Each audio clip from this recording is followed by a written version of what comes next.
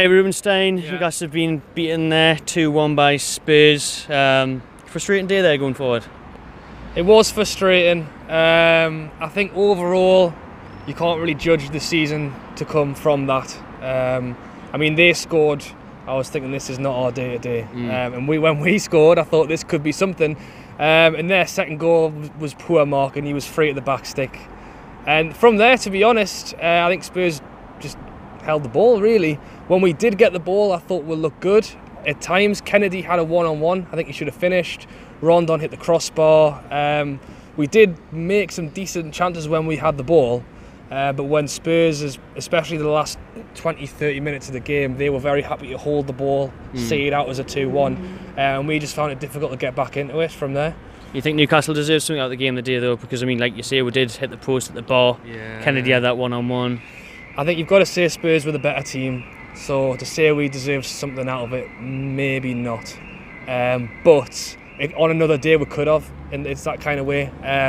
Spurs again had chances. Dubravka made one really good save I can remember when Dele Alli was pretty much one-on-one as well. We put in a good shift. It was good to see the players get out there for the first time again, and it was promising to see us make some decent chances. And again, on another day we could have maybe nicked the draw, but I think, like I said, Spurs second half were quite happy to just pass it around the back and keep the 2-1 win. They weren't really going for it as much as they were in the first half. So to say, yeah, why not? It should have been a draw. Did that performance there for Newcastle then give you hope going into the rest of the season that we are going to be safe?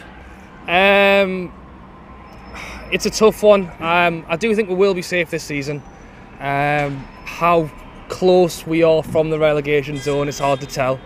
But like I said, I think if we play like we did against Spurs today, every game for the rest of the season, I don't think we'll have too much trouble. Because like I said, if we are playing against a different team who aren't Spurs, who maybe don't hold the ball as well, and we can create chances like those or 2 times as many chances as those, I think we'll get goals. But it was just the fact that because Spurs held the ball so much, we really only got a few decent chances to get in on goal. And we scored one of them with Joselu. And on a different day we could have got a second, but I think we will be safe. We all know the summer transfers has been a joke, but we have brought in a couple of players, and that's the positive. Rondon came on, hit the crossbar. Fingers crossed he can get stuck into Cardiff next week. Going to Cardiff next week, it's one of those games where we need to be picking up the 3 points, isn't it, as early as it is, because of the tough start we've got the season. That's the thing. I don't think we can judge our season from even the next 5 or 6 games, because we're playing all 4 of the top 6 teams. So if we come out of it with no points, it's not necessarily to judge what's going to happen by the end of the season, but it's about the confidence of the team and the fans. After everything that's happened in the last few weeks, a win today would have lifted everyone's spirits, even with all of the stuff off the pitch going on.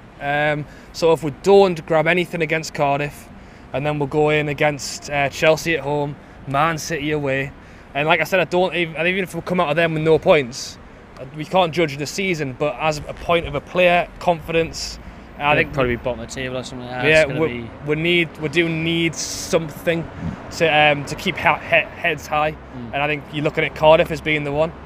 All right, thanks, mate. Cheers, man.